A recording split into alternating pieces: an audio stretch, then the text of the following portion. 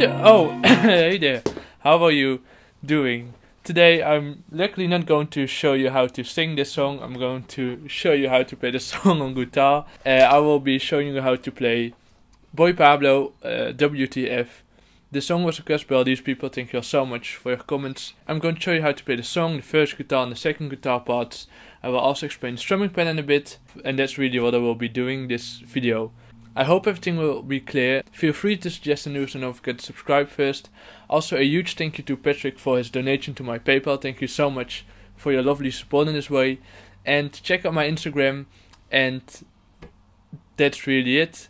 It's quite a short song, so I will be playing like an extended version, which is really playing the song twice, because I thought it would be a bit easier for you, otherwise you would have to replay the whole thing the whole time. So yeah, I hope you enjoyed it. So yeah, I hope to see you after I played the chords.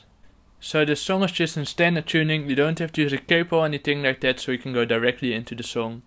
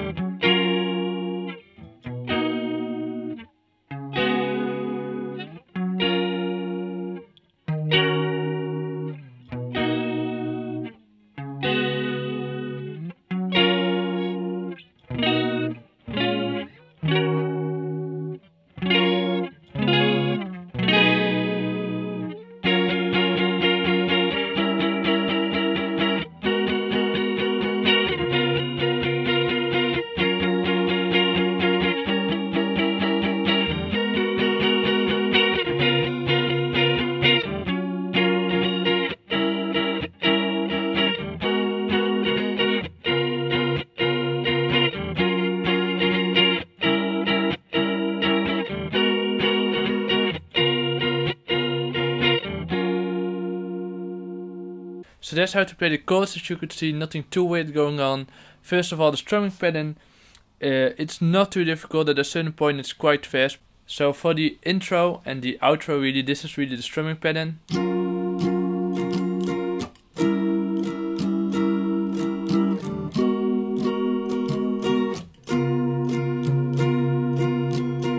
Like that, so.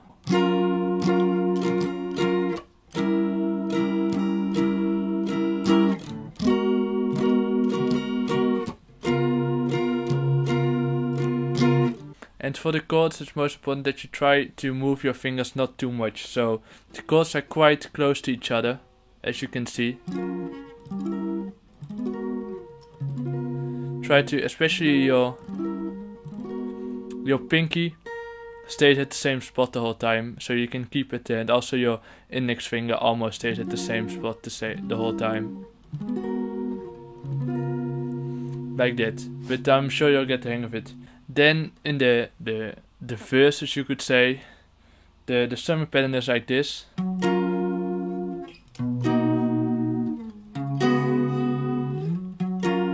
So first playing the bass note of each chord, and then playing the full chord with an upstroke, like that. And then in the pre-chorus, you could call it, on the end of the verse, is basically single strums.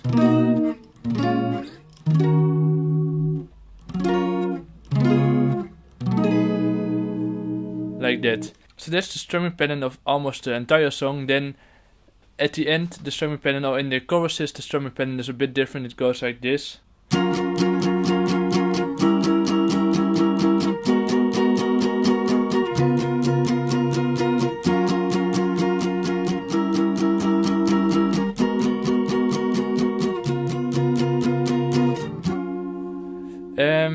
As you can see, it's really mainly downstrokes, but it goes quite quickly. So the most difficult thing will be to change chords in a quick enough manner, if that's the right way to say it. It's most difficult to change the chords quickly because you're strumming also very quickly. Again, to do that is to keep your fingers close to the chords. So you try to move as not much as you can. So keep your fingers close to the fretboard and try to keep the fingers close to the chords where they are already. So when you go from this one to this one, all you have to do is really place your middle finger over here, because if you're already keeping your index finger over the whole fretboard here, then all you have to do is move your middle finger one fret further, so. And then when you're going to this one, you do have to move a bit more, but yeah, you just have to, and then you go to this one. But again, I know that it might be a bit quick or too fast, but the best way to fix that is to believe in yourself. And if it's really too hard, you can also change the strumming pattern a bit, so you can do it like this.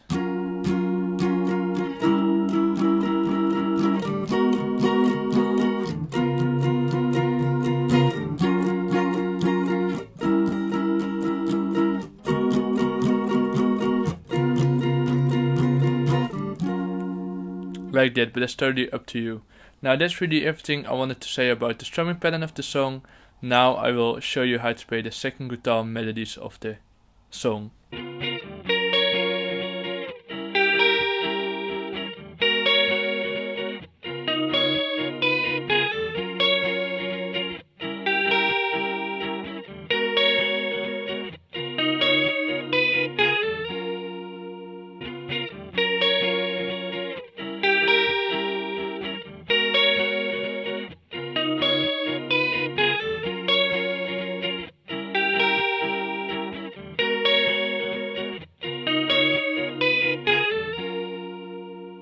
So that's how to play that. Not too difficult, I think.